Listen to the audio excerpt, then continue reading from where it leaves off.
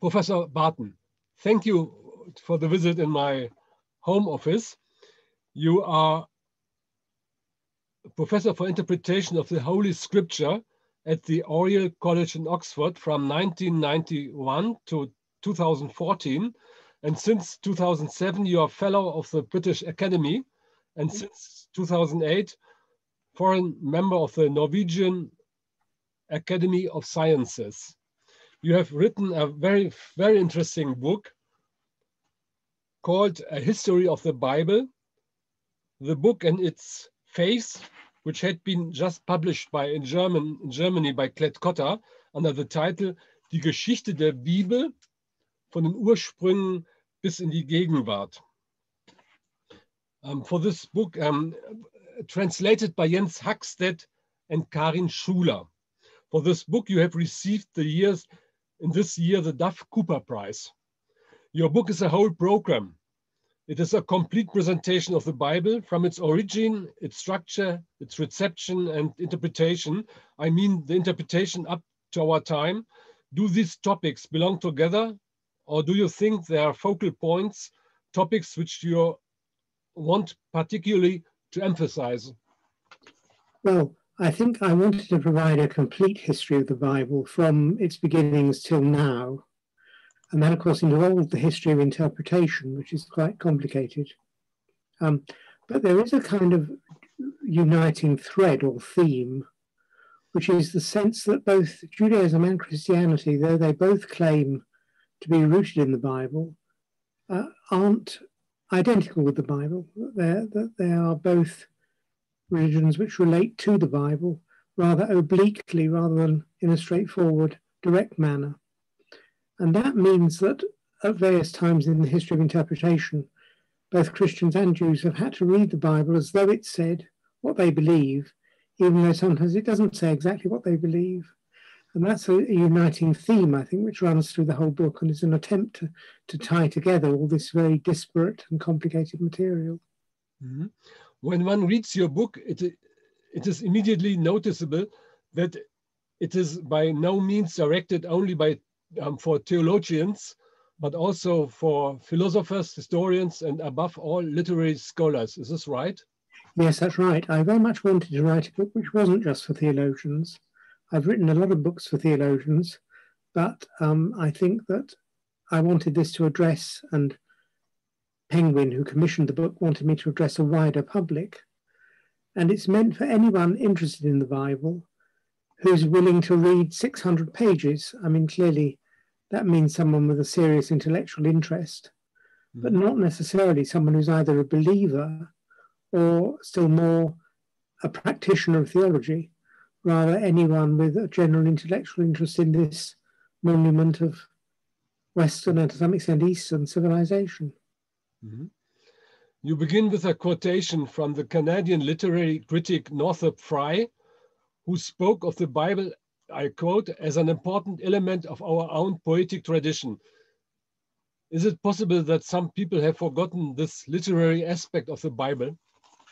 I think it is true. I noticed that in lectures on English literature and indeed modern language literature, both in Britain and in the US, lecturers now sometimes find it necessary to provide some information about the Bible because students no longer have a basic biblical knowledge. They've never done a sort of Bibelkunde course of any kind, and so they don't know their way around the Bible, and they don't realize often how crucial and central it is to Western literature. So I wanted to help to inform people in that bracket that the Bible is worth reading, and also, of course, to emphasize that it's worth reading anyway, that it's an interesting work in its own right, but certainly important as a major influence on Western literature. One of the first chapters is called Modern Reconstructions, which deals with the creation of the Old Testament. How does knowledge of the origins of these texts contribute to understand the Bible? Well, that's a bit hard to say, because one can, of course, understand the Bible just as it is, treated as it were, almost as if it were a modern text. But it seems to me quite important to have some knowledge of the background of how it came to be, as with any text. And one would do the same if one was studying Homer, say, that one can study Homer as wonderful poetic work in its own right. But one also fairly soon starts to say to oneself, when was this written? What were the circumstances that gave rise to a work like this? And the same arises, I think, with the Bible, with both Old and New Testaments, that people do have a curiosity about how we got these books. And knowledge of that is very, very poorly disseminated in our culture, either in Britain or in Germany. I think that people in general don't know anything about how the Bible came to be. And my hope was that I could interest them in it. Mm-hmm. How do you describe the goal of your book? How you would call your book? It's a textbook or a result of research. For example, chapter 2, Hebrew Thoughts, provides knowledge that goes really beyond of a normal Bible reader. Well, that's true, of course. It's not meant to be a textbook in the sense that it's not meant for students of theology primarily, though I have a sense it may become one, perhaps, that might be its ultimate fate, to become a part of the syllabus. But the object of it, as I said, is really to appeal to the general educated public, not to theology students particularly, who are interested in how the Bible came about and how it's been read. Mm-hmm. So the purpose is not really to provide a textbook, but a book for the general reader. I took a little persuading by Penguin that there were general readers who would read 600 pages, but they told me there are, and it seems that is the case because it's been read quite widely. But you could argue that I provide more information than an ordinary Bible reader needs. That is, of course, true, but the amount of material one needs is not a fixed quantity. It's a variable amount, depending on who's doing the instructing and who's doing the reading. And I judged that that amount of information was possibly of interest to the general reader. It wouldn't be enough for someone doing a course in Old or New Testament studies, who would then have to refer to much more detailed works. Is the Bible a moral book? Does it make rules? I'm thinking of your chapter, Law and Wisdom, among others, but they differentiate between rules and wisdom. I call the chapter Sceptical Wisdom or Personalized Wisdom, or also the 10 Commandments and motivations for good behavior. Well, the Bible does provide quite a lot of moral advice and orders. The 10 Commandments are, as we say, apodictic. They're categorical demands. But there's plenty of other material in the Bible which is ethical in quality, in character. Many of the narratives are told to exemplify good or bad conduct, bad ways of acting.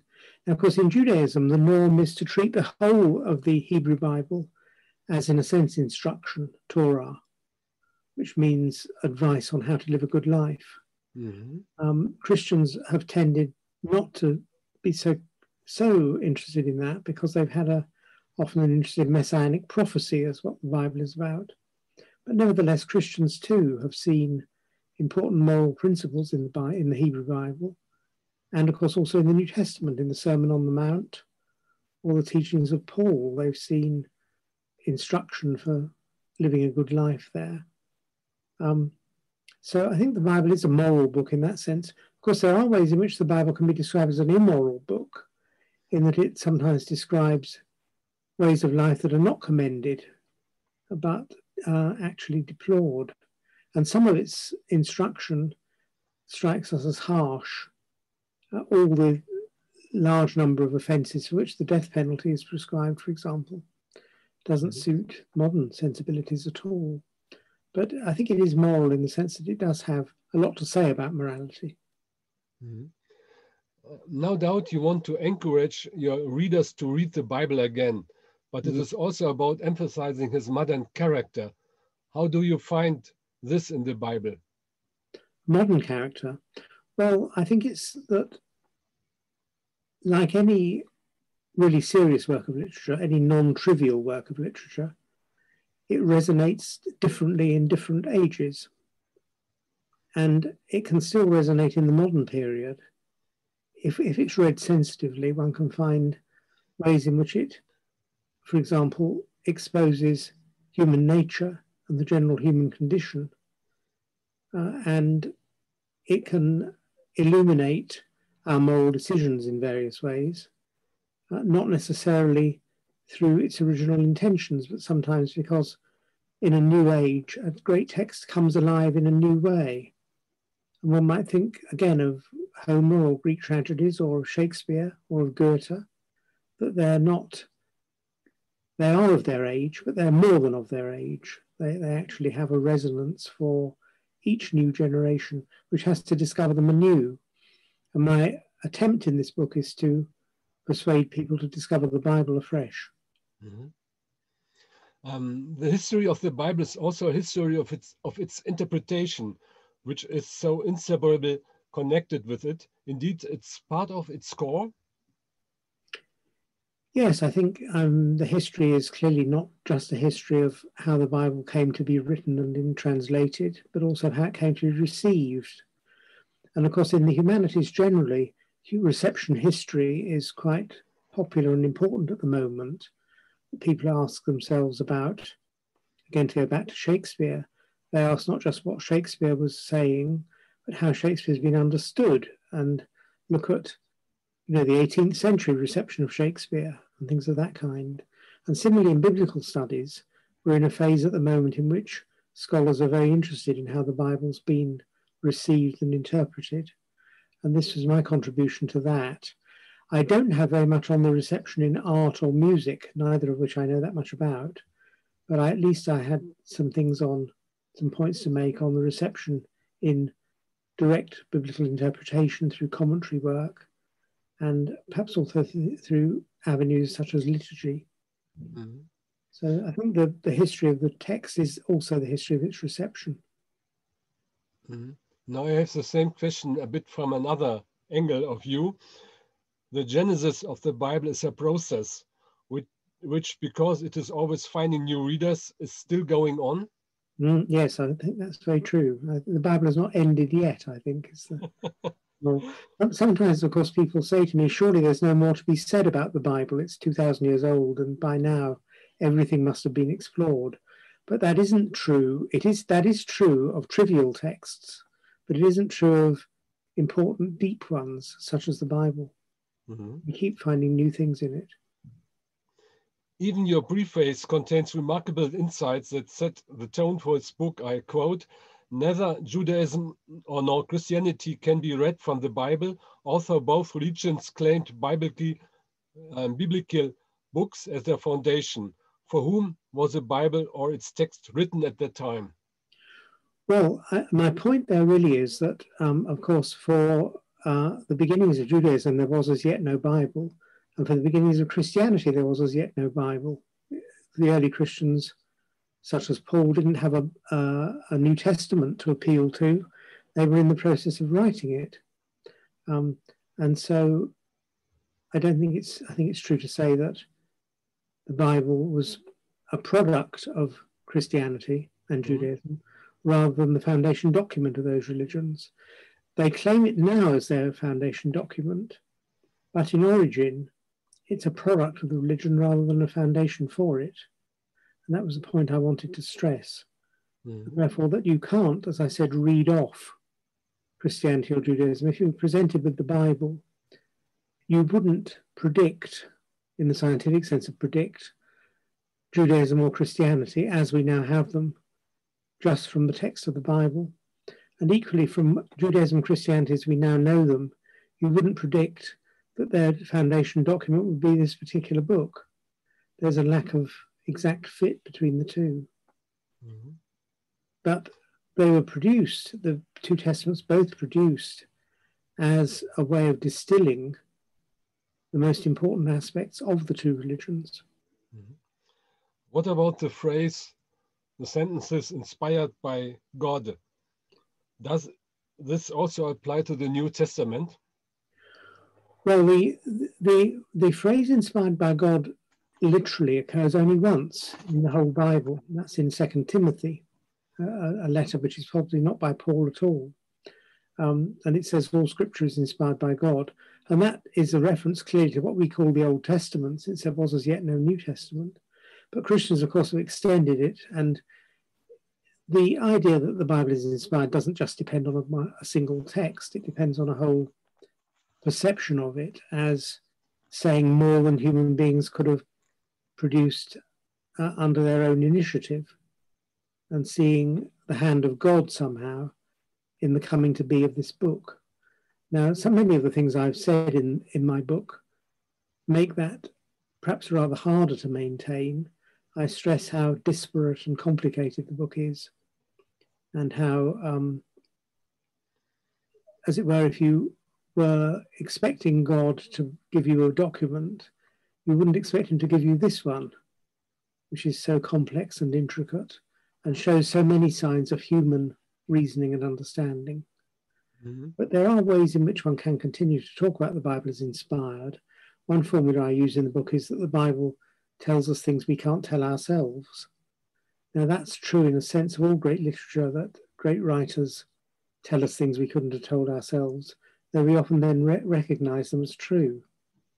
But that may seem a rather thin basis for a doctrine of inspiration, and I think it probably is. I don't myself find myself using the word inspiration very often in talking about the Bible, though I think it's a great and very important work. I want to speak with you about the biblical scholarship in the presentation of your research. What are the decisive questions for them? What are the open points? Well, I've appealed mostly to what's nowadays normally called historical critical scholarship, which asks about origins and foundations and the coming to be of the text. And I've not done much in the way of what's now sometimes called canonical interpretation, where you say, let's simply look at the text as it lies before us and see what it might mean. For me, the historical questions are still the interesting ones, and that's why the book is a history of the Bible rather than an interpretation of the Bible. But the other questions are very current in biblical studies, where there's a great interest in how the Bible functions in its final form, its present form, and also many other features, such as what it can tell us about social history of biblical peoples, and what it has to contribute to debates about inclusivity and tolerance and so on. But for me, the historical questions predominate, and hence the title of the book. Mm-hmm. In contrast to the Islam, Christianity is not a religion of scripture that concentrates on a holy work, and so that you call the Bible a colorful collection of materials. What is to be believed is not even mentioned on it.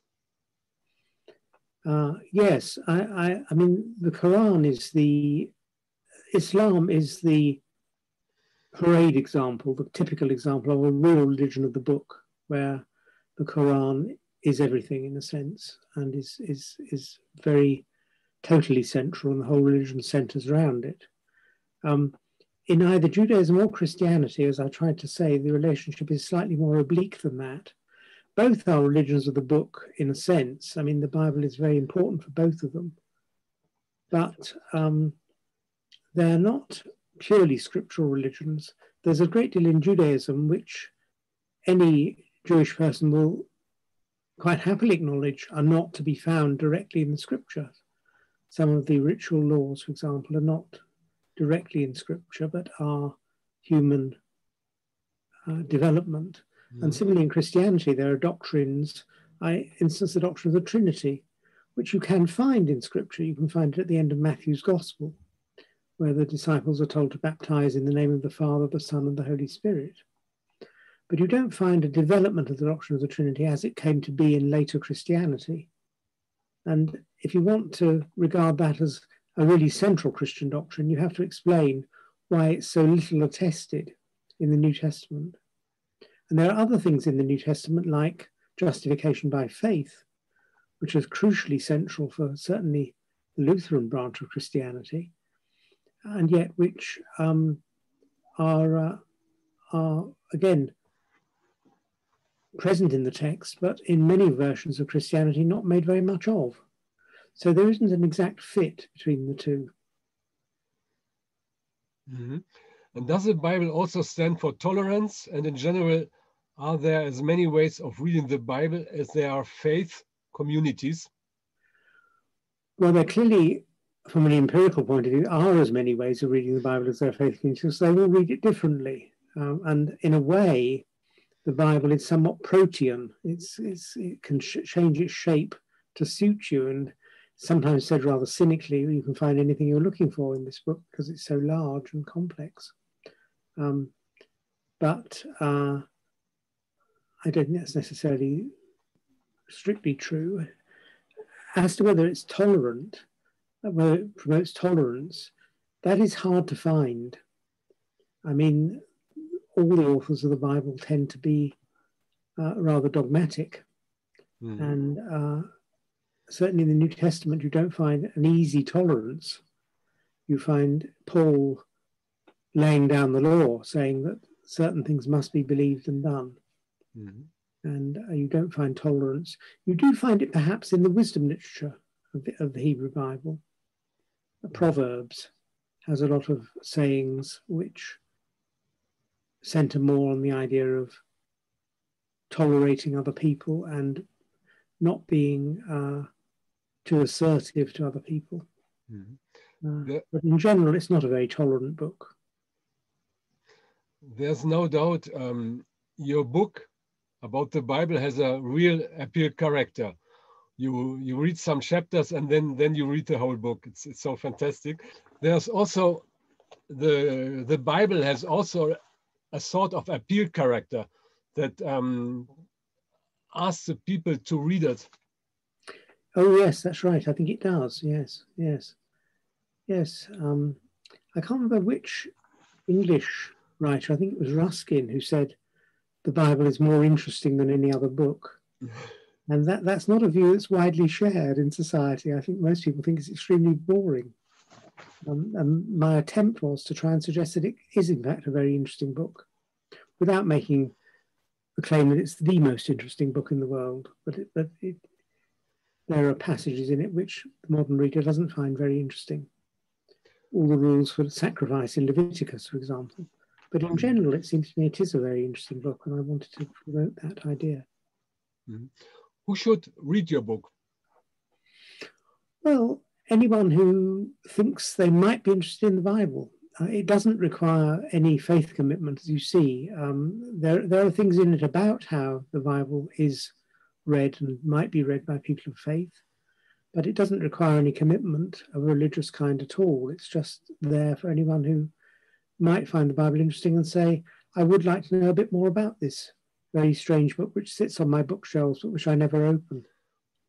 Thank you very much, John Barton. Your book, Die Geschichte der Bibel, von den Ursprüngen bis zur Gegenwart, has just been published by Klett-Cotta in Stuttgart in Germany. Thank you so much. Thank you very much.